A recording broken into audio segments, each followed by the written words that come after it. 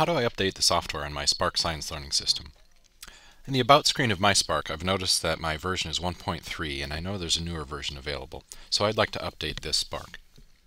In preparation, I've already transferred off of this Spark all of the files that I'd like to preserve, and I've connected it to wall power to ensure the Spark has power during this upgrade operation. I've gone to pasco.com/downloads and downloaded an appropriate Spark update file to my computer. When you get to that site, you'll notice that there are a number of update files available. Some of them include labs in English or in Spanish, and another update is simply the firmware update for the device. I've transferred that update file to a flash drive. So next up, I'm going to turn off the power of my Spark by pressing and holding the power button on the bottom of the unit.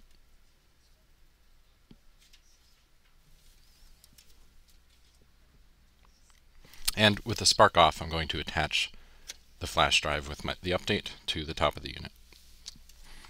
Alright, now since that flash drive has the update on it, I'm going to turn the Spark on and it's going to search that flash drive for the update. So I'll be looking for some update messages at the bottom of this boot screen.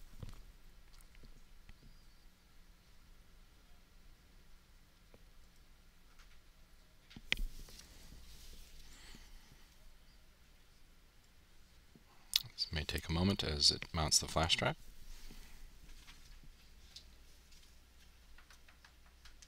Alright, it's attaching the flash drive and it's unpacking the update.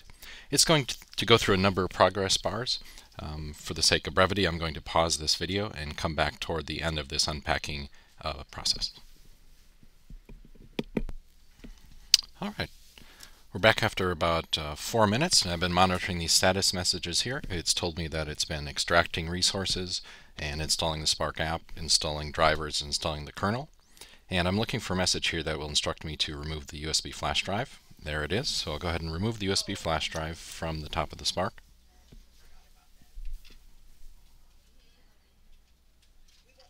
And we'll wait for a reboot. It says it's rebooting. Alright, and it's going to take a moment to reboot, and when it comes back it should be updated. We'll take a look at that in a moment. So that to take about 5 minutes for all the unpacking and installing. It may take longer if you've downloaded the update, which includes Spark Labs, but the process should be similar. While I'm waiting for that to reboot, let me note that this update process works well for more recent versions of Spark. If you're making not a very big jump in firmware from something like version 1.2.3 or later to the latest version 1.4, this process works nicely.